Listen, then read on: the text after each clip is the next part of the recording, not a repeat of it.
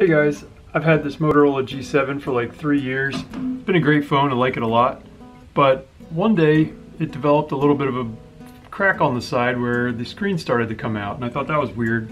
So I thought maybe I just bent it or something and that caused the screen to come out. So I just glued it back together and ignored it. And then it happened again. I figured, oh gosh, I must have sat on it again or something. And then just yesterday, that thing popped with a bigger bulge than I've ever seen. And I looked inside and I said, that battery in there looks a little bit larger than it should. In fact, even if I squash this whole the whole screen down on this thing, that battery's not going to fit back in there. It's sticking out beyond the screen.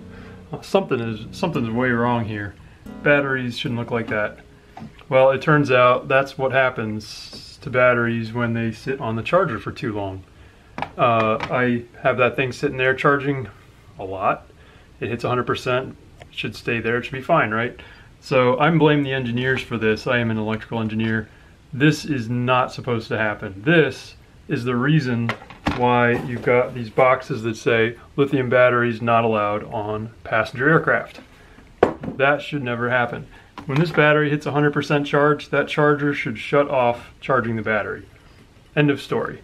But some reason it doesn't, and as a result, my phone is split in half and I cannot close it, and it'll probably burst into flames at some point. It still works fine, the charge is fantastic on it, but it's now a dangerous phone. It could explode at any time.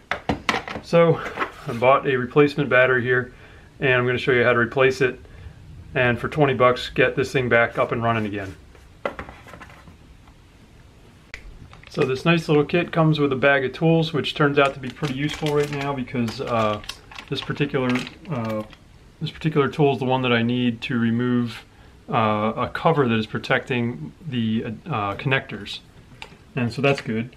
And it also came with a screen puller tool, which I don't need because my battery popped off on the screen side, so my screen is already popped open. Don't need the puller on that. Was glad to see that it came with some kind of adhesive. This is definitely not cut to the shape of my screen, so I'm going to have to cut little thin strips of this and place it around the screen so I can stick it back down. But that's, you know, it's good enough. And the battery. This is not a Motorola brand battery. If you want a Motorola brand battery, you have to buy it from an authorized dealer, and therefore it costs twice as much, and it's more of a pain. They'll probably try to sell you other stuff too. So I just bought this one off Amazon. Of course, made in China, but so is the Motorola one. So you can't win there. Alright, I've never done this before, so let's see how lucky I get here. So right inside here are the two screws that I have to release. Take this cover off. I probably should have tweezers out here with me, but I forgot them.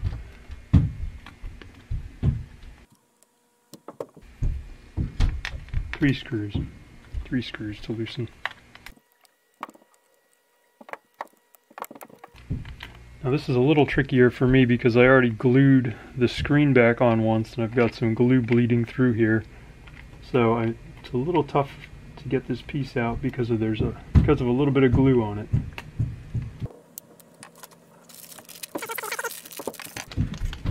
Comes with a guitar pick thing. I don't know what that's for.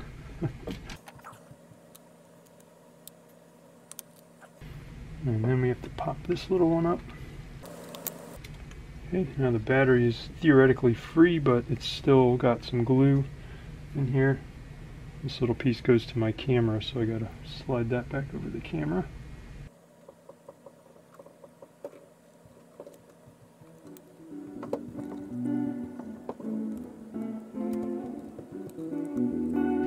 It's hard to see where this is held down.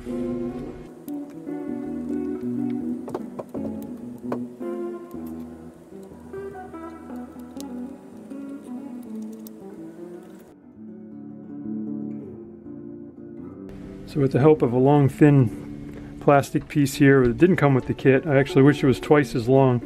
You really have to push between the battery and the adhesive here. The temptation when you're lifting this battery up is to just lift from one end, but it's so strongly adhered in the middle, you're going to risk bending this battery in half. And if you do that, you really risk setting this thing on fire. So you got to be super careful removing this battery, and just slowly take your time wedging something under it to push that whole adhesive free. I used some standard just rubbing alcohol here to drip onto it to help kind of push this through the middle here. But I think I did this without breaking anything. And so now we just need to put the new battery in. It's clean on the back here, and should probably dry some of the isopropanol in here just to make it a little bit easier. But it's going to sit there like that.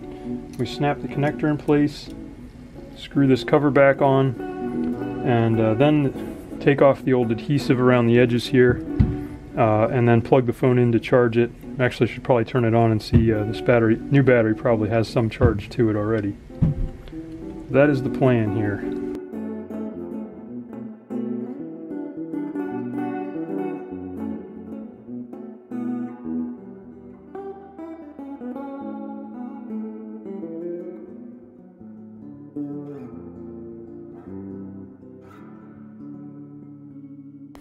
Alright, well, as you can see, this thing is working again, and fantastic, awesome. The battery's only at like 9%, so it's not doing too well. I'll have to charge it up here, but the phone is working, and it looks pretty much just like it always did, nice and thin again. Should be good to go now. So yeah, this old battery, man, not looking so good. You're gonna have to put that in a safe place. Don't want it to catch on fire while you're asleep. So this should be good to go. Awesome.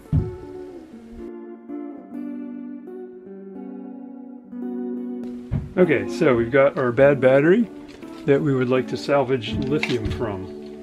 I've got some sand here in case things get out of control and something starts burning. We throw it right in here and we dump a bunch of sand on top. So we better open that up, and then we take it outside until it finishes burning. Bunch of gloves, because these are incredibly caustic substances in these batteries. You do not want to touch lithium with your bare hand. It will burn you very quickly. I've got a little jar here that is nice and clean.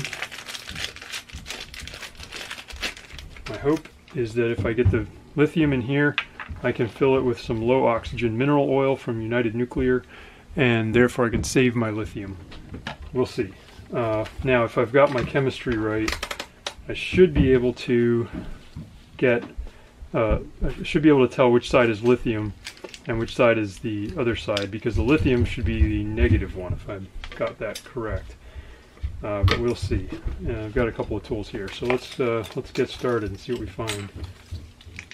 Now, this is all swollen because of gas in there, and the gas is what's really doing most of the damage here.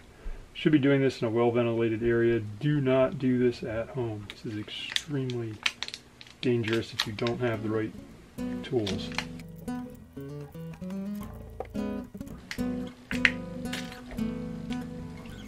Oh, that's scary right there.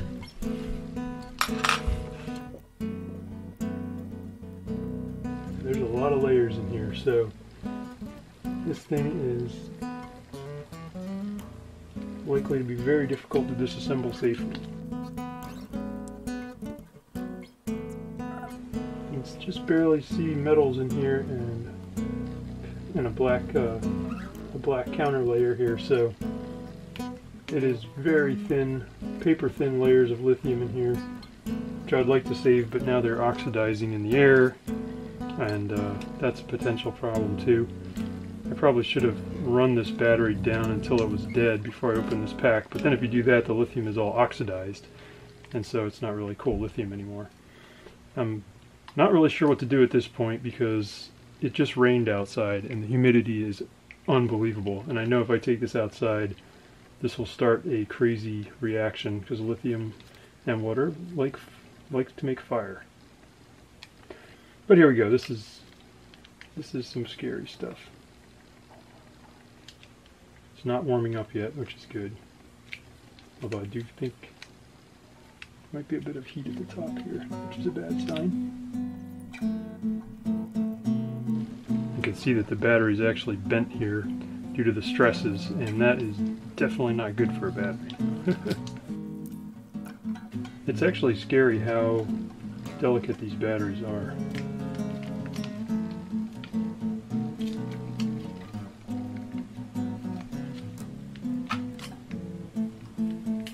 Oh boy, there we go again. Oh, I guess I'm shorting this out, that's why I'm getting sparks. I did damage the battery there a little bit. Can't seem to get it over this corner here. Some simple tape inside holding things together. Okay, here we are. We're finally getting down to some materials. So this black stuff is going to be your anode, I believe. Anode side of the reaction. And on the other side of the thin paper is going to be the lithium stuff. But this is, I feel like I'm disassembling a bomb here. It's kind of dangerous. Proper material identification would be good here. I don't know if this is actually a piece of lithium or not. The other thing to note is lithium is extremely lightweight, so if I was able to get it in here and fill it with mineral oil, it's actually going to float right on top of that mineral oil and keep reacting with the air inside the jar. So this is quite a difficult task here, actually. Now I have peeled a little bit more off here, and I see the yellow here, which I believe is the lithium, and it's a really, really, really thin coating on top of this copper piece in here on both sides, and that is your counter electrode there. And the question is, what do you even do with that? I don't know. It's so thin I can't scrape it off and put it into a container. It'll oxidize the whole way. I suppose I could just leave it there, and if the price of lithium ever goes up, it's already half refined here, so maybe that's the best option. But it's starting to blacken now that it's exposed to air. And if I peel this back more, you can see where it's not blackened. So I believe that that yellow stuff there is actually the very, very thin lithium sheet. So it did occur to me that I have a tank of argon, which I bought on Amazon. You can check the link in the description below about that. And so I'm just filling this bag with argon a couple times to try to purge out the air, purge out the oxygen in the water, and that way hopefully it will prevent it from burning while it's sitting in this bag.